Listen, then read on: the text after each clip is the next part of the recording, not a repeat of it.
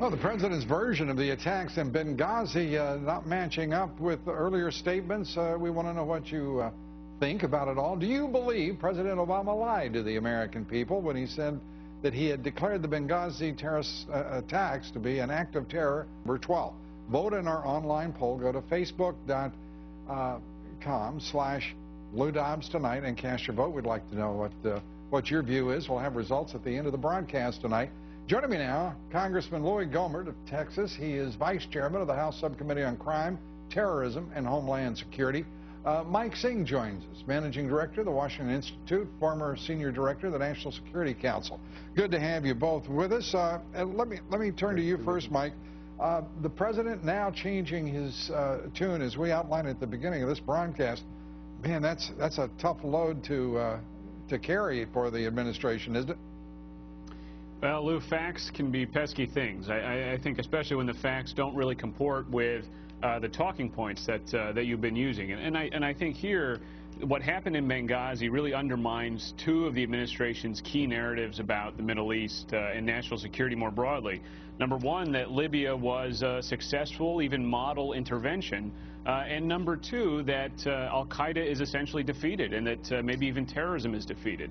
And I think these facts really sort of hopefully will force us to have a more serious discussion about these national security issues.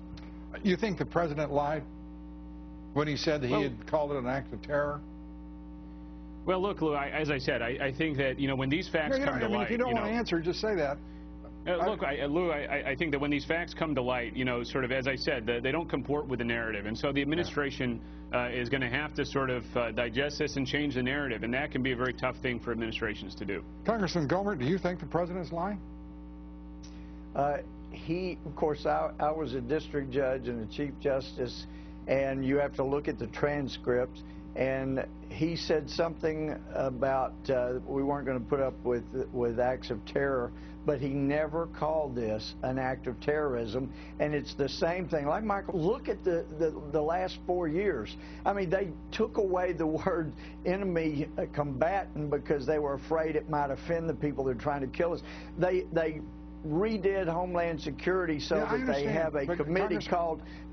So yeah, he lied. I mean, he went for over 2 weeks and would not say this was an act of terrorism and it needs to stop. But like Michael said, their whole scenario for these 4 years is there's not any real terrorism. It's violent extremism. Yeah. And so, that's following their scenario. What is the impact, Mike? Let me go back to you on this. What is the impact when the world is watching and a president puts forward, we can call these reversals, flip-flops, false statements, changing narratives, but what in the world do other governments think as they watch the president do this bald face with 18 days to run just about till Election Day? Well, Lou, I think what it does mainly is it confuses people. I think there's a lot of confusion out there in the world right now about our policies in the Middle East, where are we going, our policies on things like Iran and other issues that have come up in these debates. And you hear, frankly, a shifting narrative about sort of where are we and where are we going. And I think that it undermines our prestige and our influence around the world because, still in the Middle East, people are looking for American leadership. People are looking for us to articulate our strategies, and they're not hearing it from us. Congressman Gohmert, you get the last word here. Is this what is leadership by any definition?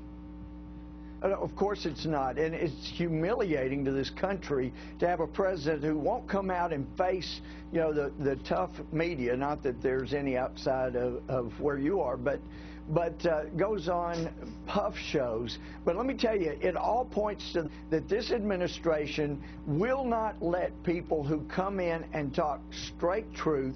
As one intelligence officer told me, they have blinded us to being able to see the enemy. They have purged hundreds or thousands of documents that might offend radical Islamists trying to kill us. We know that CARE and ISNA have a direct inroad to the White House, and they're giving them the impression, oh no, Mr. President, they love you over there, even though they're crying death to America and we're all bin Laden and hanging you in effigy, burning him in effigy. He's getting terrible advice, and it's doing great great damage to our image abroad. Congressman Gohmert, thank you very much. Mike Singh, thank you. Thank you, Lou. gentlemen. Thank you. Up next, Ann Romney.